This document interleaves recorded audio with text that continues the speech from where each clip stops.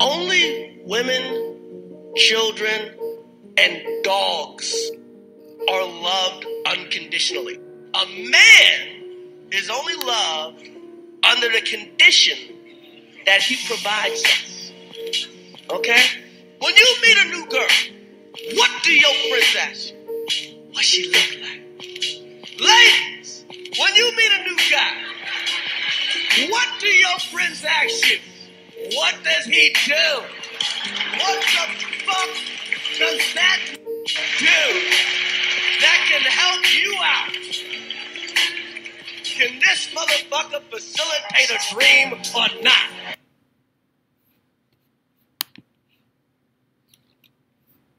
Why is it that an independent woman seems like she can't be a good mate, wife, or mother? Like, I still want to cook for my, even if I'm busting my ass. It's counterintuitive, right? Because what part is? Independent. Okay. Right? It's the same thing as saying that you want a dependent man. These two go opposite of each other. Because an independent woman depends on no one, and a dependent man can't be dependent on. What should we depend on our man for? For protection, provision. It could be spiritual guide. It could be education. A man that wants to. But you haven't said money yet. The priest, the prophet. That's being a provider. That's provision. But I'm saying, like, all of these things that I would want for a man, I would love when men pay for my shit. But that doesn't mean that you can't have your own money. But also, why did you go? Call hello Yahawah Bahashem Yahawashi, Wahawa Kakwadash.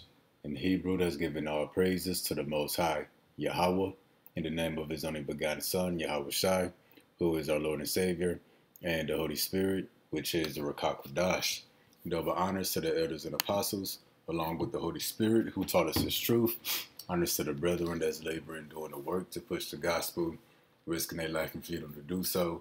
Peace and blessings to the hopeful elect, which would be the true believers of the lost 12 tribes of Israel.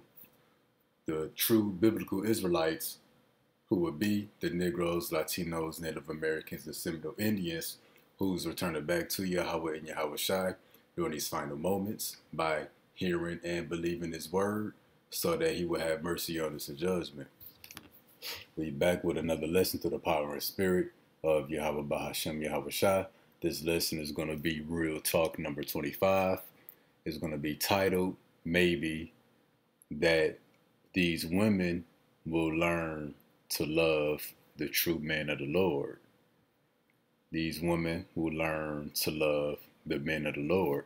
Something like that. Now, we seen these first two clips, but we're going to play this one. We're going to play both of them again real quick. Only women, children, and dogs are loved unconditionally. A man is only loved under the condition that he provides us. Okay? When you meet a new girl, what do your friends ask you? What she look like? Ladies, when you meet a new guy, what do your friends ask you? What does he do? What the fuck does that do that can help you out? Can this motherfucker facilitate a dream or not? Alright, so pretty much Chris Rock said that women don't love men unconditionally. You know, there got to be conditions that got to be met before a woman will love a man. And that love for that man will be based upon what that man can do for that woman, what he can do for that woman, what he can provide for that woman. In other words, how much money he can bring to the table. Because that's all that matters to a woman. A man could have all the land, all the resources, and not need money, but that woman would still be unhappy because she ain't got no money, even though she got everything that the earth can offer. So women only love men based on how much money they come with. You know, how much money he can give her. You know, that's the woman's love for a man. Now we're going to get to the second clip real quick again. Why is it that an independent woman seems like she can't be a good mate, wife, or mother? Like, I still want to cook for my, even if I'm busting my ass. It's counterintuitive, right? Because what part is? Independent. Okay. Right? It's the same thing as saying that you want a dependent man. These two go opposite of each other because an independent woman depends on no one, and a dependent man can't be dependent on. What should we depend on our man for? For protection, provision. It could be spiritual guide. It could be education. A man that wants to. But you haven't said money yet. The priest, the prophet. That's being a provider. That's provision. But I'm saying, like, all of these things that I would want for a man, I would love when men pay for my shit. But that doesn't mean that you can't have your own money. But also, why did you go? All right, the brother gave him some game. He said, you know, women and man can't be independent. That's biblical. The Lord made the man and the woman to depend on each other. That's biblical. Then the woman said, what should a woman depend on the man for? The man said provision and protection. And that's everything, provision and protection. Then he took it a step further. He said education and spiritual guidance. That's all women need, you know, from a man. Protection, provision, education, and spiritual guidance. That sums it up. That's in the scriptures. We're going to get that. But after all of that, that includes everything. Provision and food, that's anything that you would need in this physical world, in the flesh. Then he said education and spiritual guidance. That's everything you need in the spirit. That summed up everything. Then he said, you know, he went to the priest and the prophet, which he's probably, you know, coming back to his heritage. But the woman ain't hear none of that. She said, what about money? A man providing money ain't in the scriptures. And then we coming into the times where money is going to be of no use. When the lights go out, when the dollar collapse, when all hell done broke loose. But we going to get into that. And these real talks is meant to condition the minds of our people through the spirit for these dark times that's ahead. Hey, because nothing else is going to save you in that day. So we're going to get right into it, Matthew 24 and 21. For then shall be great tribulation. We in tribulation right now, but the Lord is going to turn it up to great tribulation. He's going to turn it all the way up. Such as was not since the beginning of the world to this time, nor ever shall be. So there's going to be a time of tribulation unlike anything you ever heard of, unlike anything you ever seen, nothing you can imagine. And except those days should be shortened. There should be no flesh saved. But for the elect's sake, those days are going to be shortened. So the Lord is speeding up the time to speed up the day to his return to save us. Lord willing, we that elect. Nehemiah 12 and 1. And at that time shall Michael stand up, the time of the great tribulation. The great prince which standeth for the children of thy people, the children of Israel, but the elect. And there should be a time of trouble, such as never was since there was a nation, even to that same time. So our people about to see a time of trouble unlike anything they can imagine. And Michael, the great prince, going to have to stand up for us. That's what? Divine intervention. Man, there's going to be nothing you can do, nothing you could lean on in the earth to save you in this time. And at that time, thy people shall be delivered, everyone that should be found written in the book. Yeah, so the elect is going to be delivered. It's the elect that's written in the book. And what's this time of trouble such as never was? Jeremiah 30 and 7. Alas, for that day is great, so that none is like it. It is even the time of Jacob's trouble. So this is our trouble, our tribulation. The Negroes, Latinos, Native Americans, and Seminole Indians, the 12 tribes of Israel. It says, but what? But he shall be saved out of it. It don't say she. The Lord ain't dealing with the women. He ain't dealt with the women since the book of Genesis with Eve. And even he wasn't dealing with Eve at the time. The Lord is only dealing with the man. The man is going to be saved. That's why this real talk number 25 is titled, hey, these women going to learn to love the men of the Lord. And it's going to be what we provide, what we bring to the table. And we're going to get into that. So it's always a bunch of argument about gender roles in society. The gender roles was spoken of in detail in the book of Genesis. So we're going to get into this. What should a man bring to the table? We're going to get into it. Genesis 3 and 17. And unto Adam. Oh, backdrop. So this is after Adam and Eve ate of the forbidden tree, which they didn't eat a literal fruit. They went after the ways of the world, just like our people doing today. In other words, they rejected the word of the Heavenly Father and went to the ways of the world, again, like our people doing today. Genesis 3:17. And unto Adam he said, because thou hast hearkened unto the voice of thy wife, and hast eaten of the tree which I commanded thee, saying that thou shalt not eat of it. He said, the Lord said, cursed is the ground for thy sake, and sorrow shalt thou eat of it all the days of thy life. So the Lord said he would curse the ground, the earth, for our sake. Let's continue.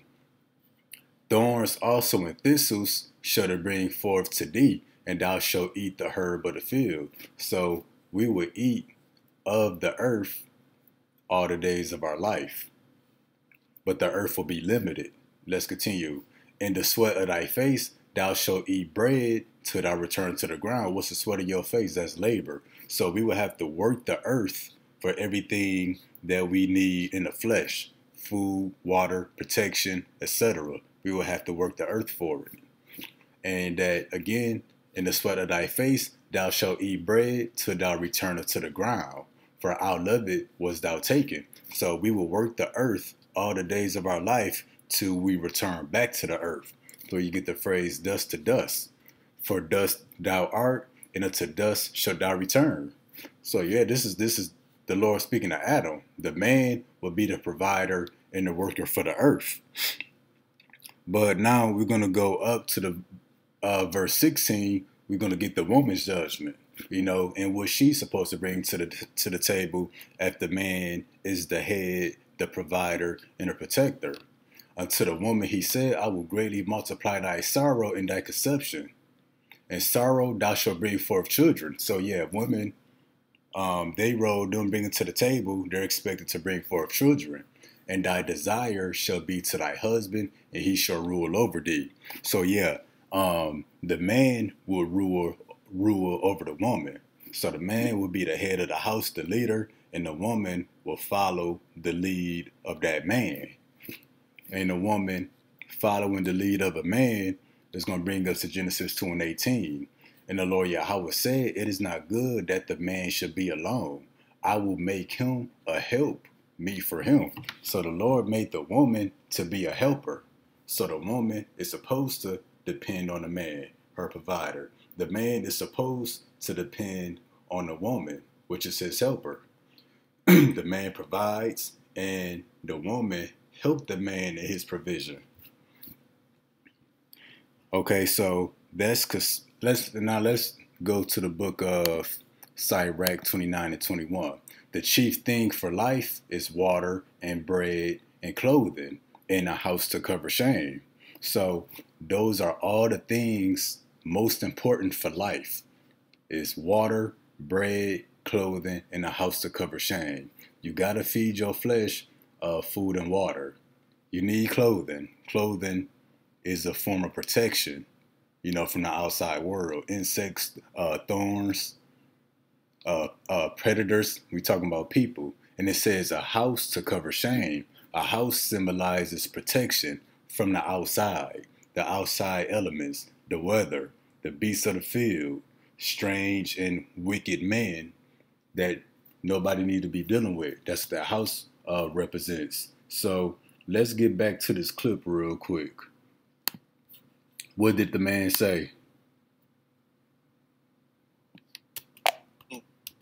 Opposite of each other, because an independent woman depends on no one, and a dependent man can't be dependent on. What should we depend on our man for? For protection, provision. It could be spiritual guide. It could be.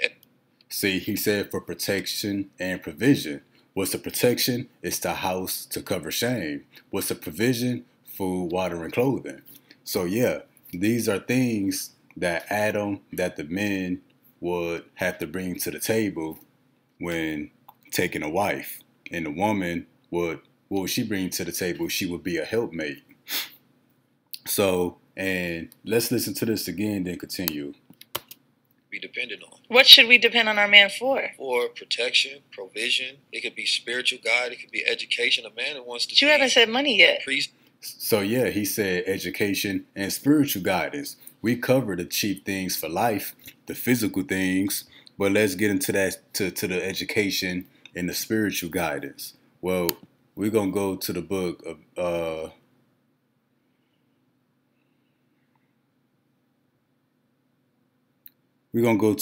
of Timothy, 1 Timothy 5:8.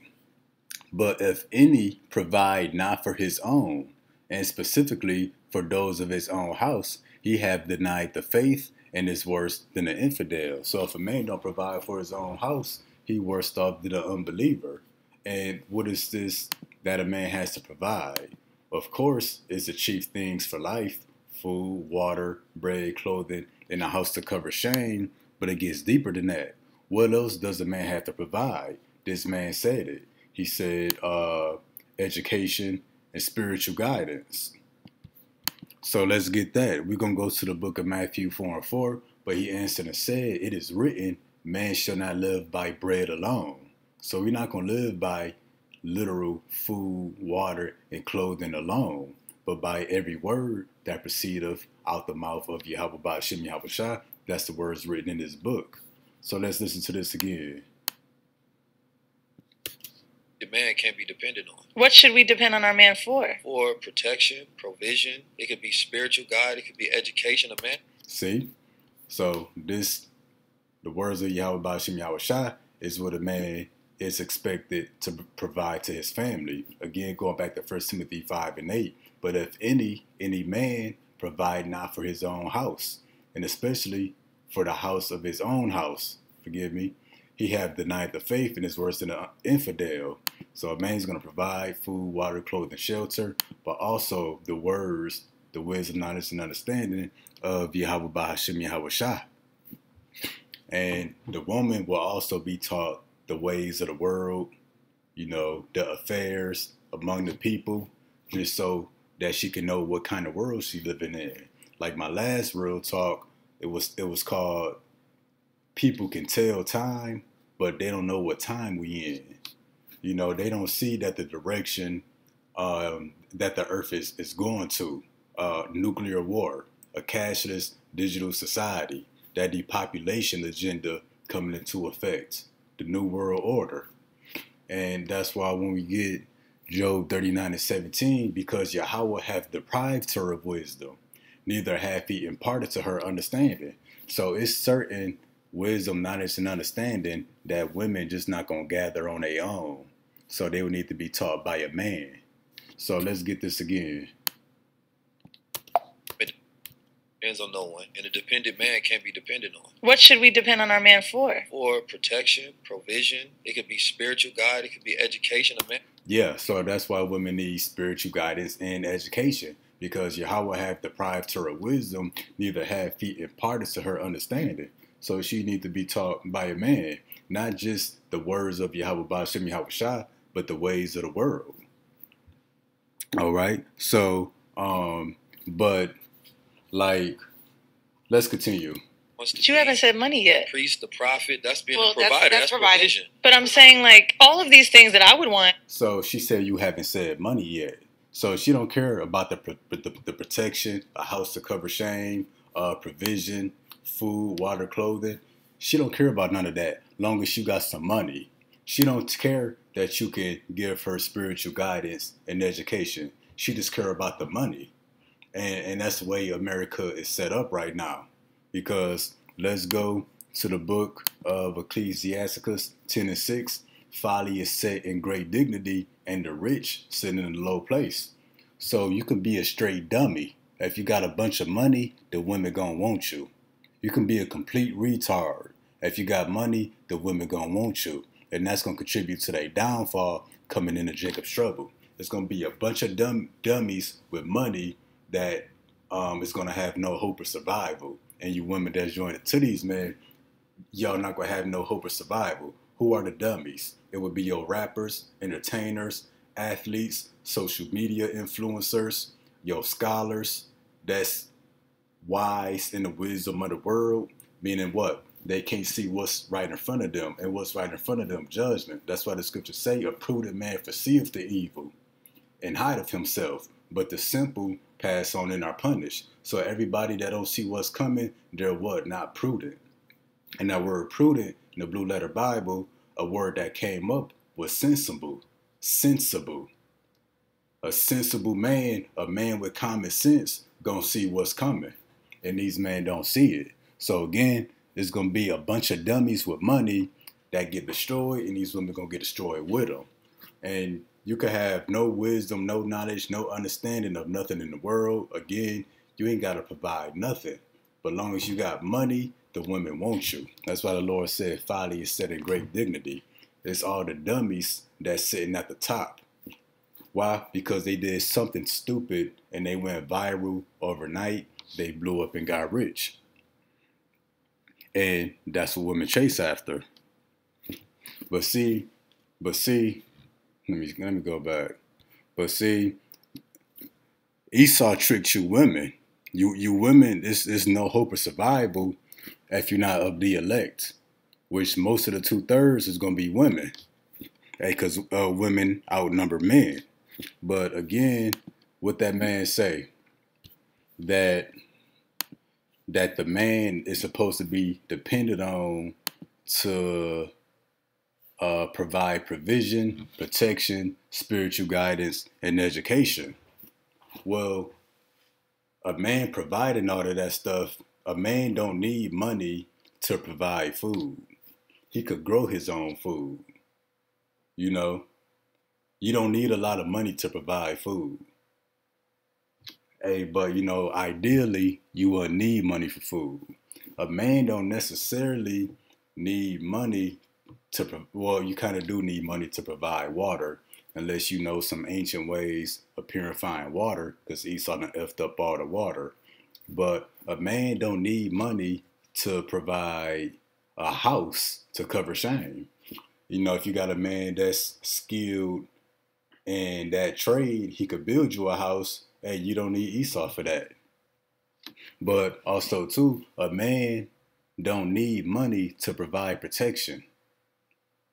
You know, that comes with a man. If you were a man, you should be protected. But what did Esau do? Well, let's go to the book. Let's go to the book of John 10:10. The thief cometh not for to steal and to kill and to destroy. So again, the thief cometh not, but for to kill, to steal, and destroy. Who is that thief? Esau, Edom. And will Yahawashi say, I am come that they might have life and that they may have it more abundantly. And that's why the Lord says, seek first the kingdom and all these things will be added unto you. What things will be added? Provision, protection, your food, water, clothing, and a house to cover shame. But Esau, being the ultimate thief, he stole all this stuff from you. For example, let's go back to Sirach 29:21. The chief thing for life is water. Esau done polluted all the water. Now you got to buy your water. You got to buy water bottles. You got to buy filtered waters. You got to buy filters for your water. See that? Esau done stole up all the land, polluted the soil. Now the only thing you can grow is GMO foods. And you got to buy it from him. See that? Esau done stole all the food, stole all the resources. Now he's trying to steal it back from you. Or not, now he's trying to sell it back to you. Apples grow on trees. He charging you for apples. You know, you should be able to plant any and everything that you may eat. You should be able to have your own animals, you know, for meat, milk, whatever. But Esau, you know, done stole up all the land. So most people ain't got enough land to live on. So now you got to go to Esau for all of that. And it says clothing. You know, technically, and you can grow your own cotton, silk, etc. and make your own clothing. But, hey, Esau hogging all of that, and you got to buy your clothing from him. That's according to the curses of Deuteronomy. It says a house to cover shame. Well, could buy your house, but Esau hogging up all the wood, all the supplies. Now you got to go to him for the most part to get your house built. Also protection. Esau made the city streets unsafe by pushing wickedness throughout the earth. Now you got to buy you an alarm system. Now you got to buy you a firearm. Now you got to buy you a Ring doorbell camera. Home security cameras. You know what I'm saying? You got to rely on the police. You got to get you a couple guard dogs. See that? And all of this stuff that Esau charging you for, a man should be able to provide all of this. Ideally, if he had enough land to live on, to grow crops, raise animals, and had a few wells that he could get water from. But we ain't got none of that because Esau want to charge you for it, and even your clothing. And you should ideally be able to build your house off the materials of the earth. Hey, but most of us ain't got land or enough materials that grow on our land to build our own house. And again, your protection. So Esau, being the ultimate thief, he stole all of this stuff from us, and now he's charging us for it. But see, what the women gonna find out, yeah, money can buy some of this stuff, but money can only buy this stuff as long as the dollar has value to it. See, the dollar is losing value. So eventually that dollar not gonna be able to buy you no water. It's not gonna be able to buy you no food, no clothing. It's not gonna be able to pay your bills or allow you to buy a house, because the value is decreasing day by day, and completely it's gonna be worthless. But see, you got a man, you'll have all of this stuff. The Lord said in Isaiah that my servants shall eat, shall drink, and rejoice. But everybody else is gonna be thirsty, gonna be hungry, and they're gonna mourn. But that's why the Lord says, seek ye the kingdom first, and all of these things will be added to you. So the man of the Lord gonna be able to provide all of this through Jacob's trouble, the great tribulation.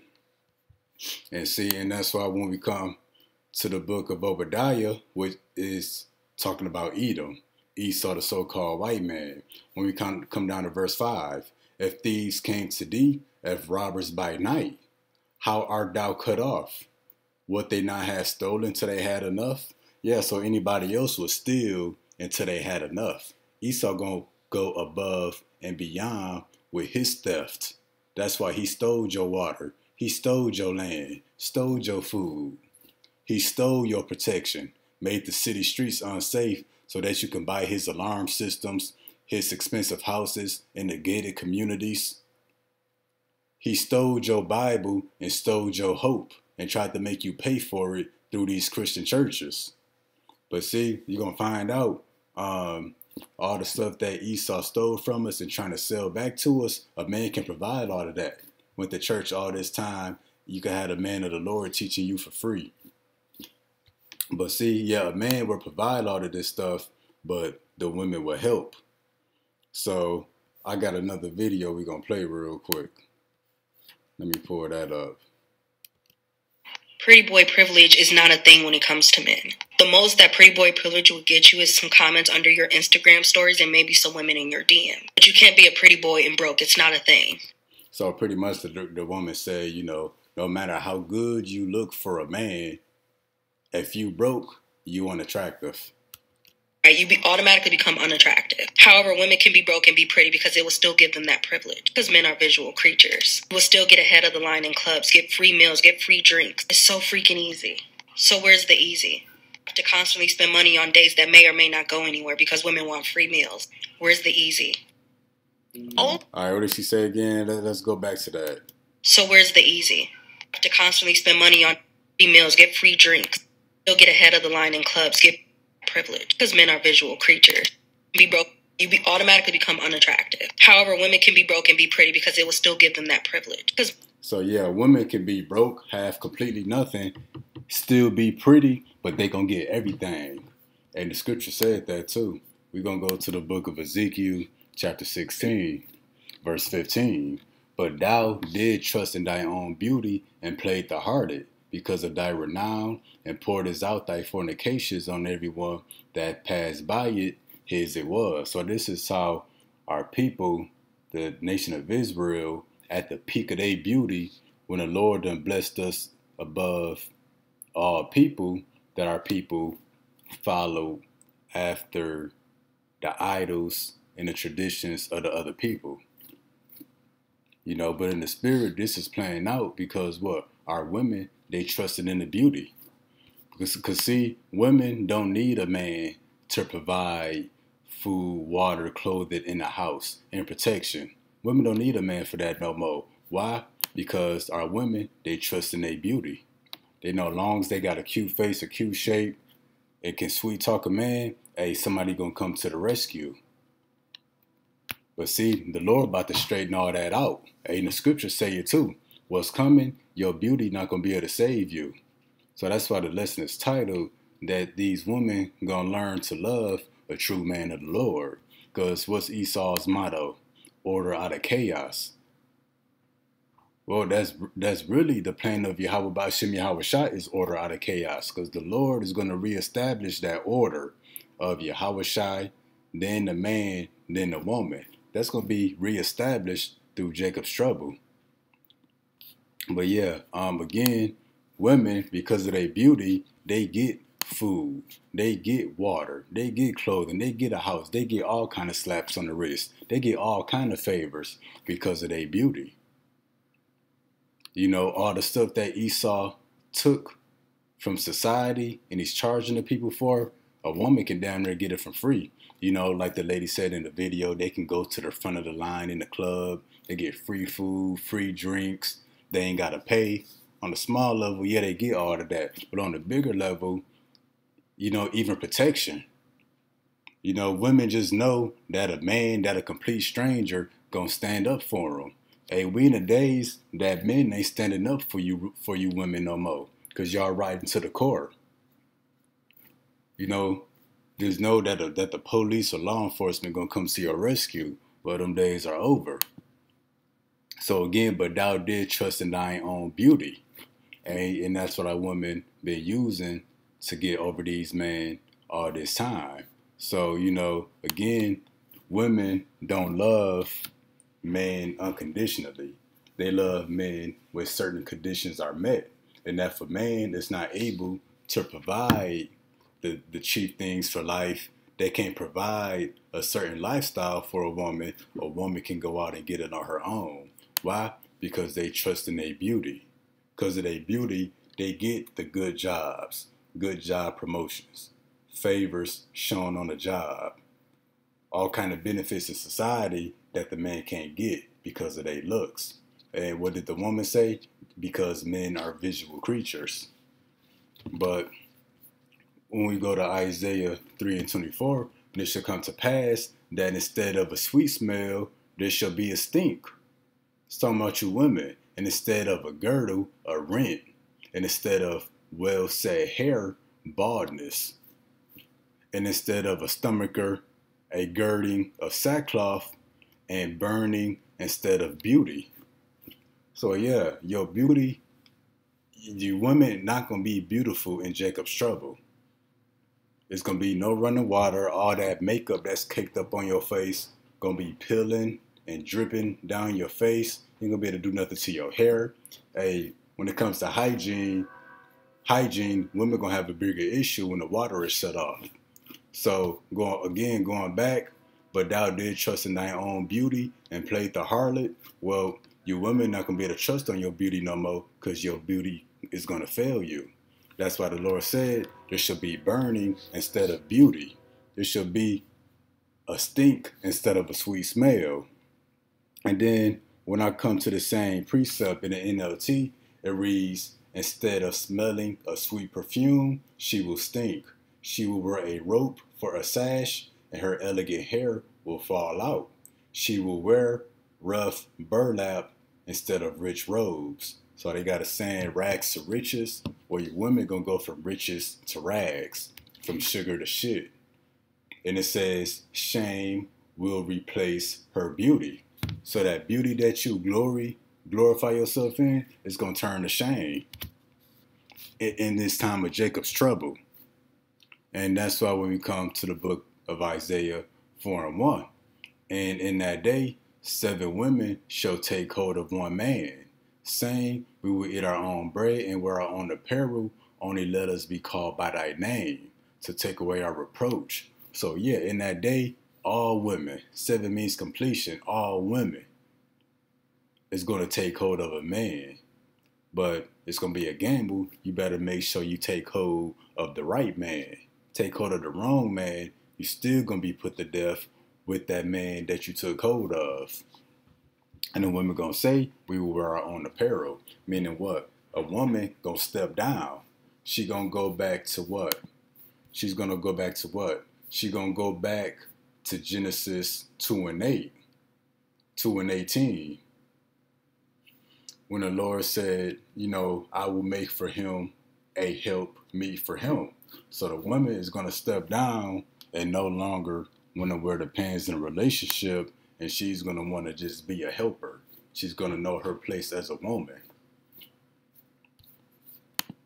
And let's continue. That's why even when we go to the book of Isaiah 32:9, rise up, you women that are at ease. Why are these women at ease? Because they can trust in their beauty to get them everything that they need while society is up and running.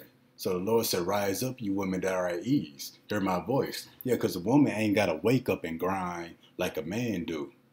We don't get no favors. We don't get no handouts. No, we got to fight, especially us Israelite man.